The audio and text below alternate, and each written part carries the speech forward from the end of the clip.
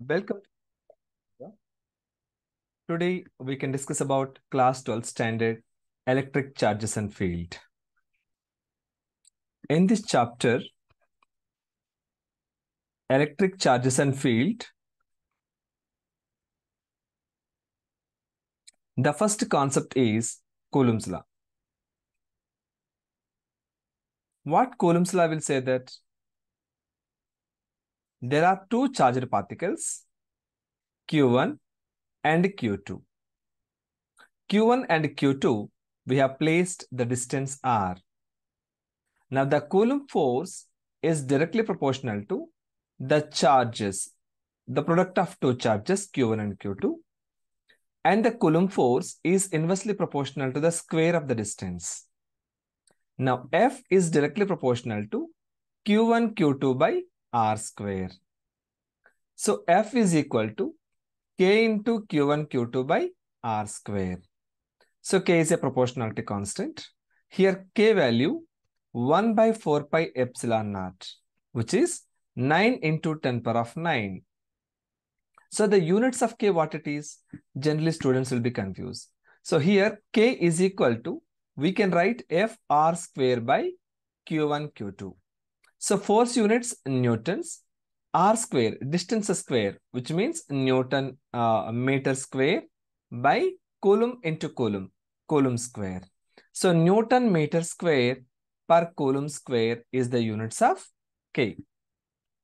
Now same Coulomb's law in vector form. How to express the Coulomb's law in a vector form? Let's say the charges Q1 and Q2. We placed the distance R. Okay. Now, Q1 is applying force on Q2.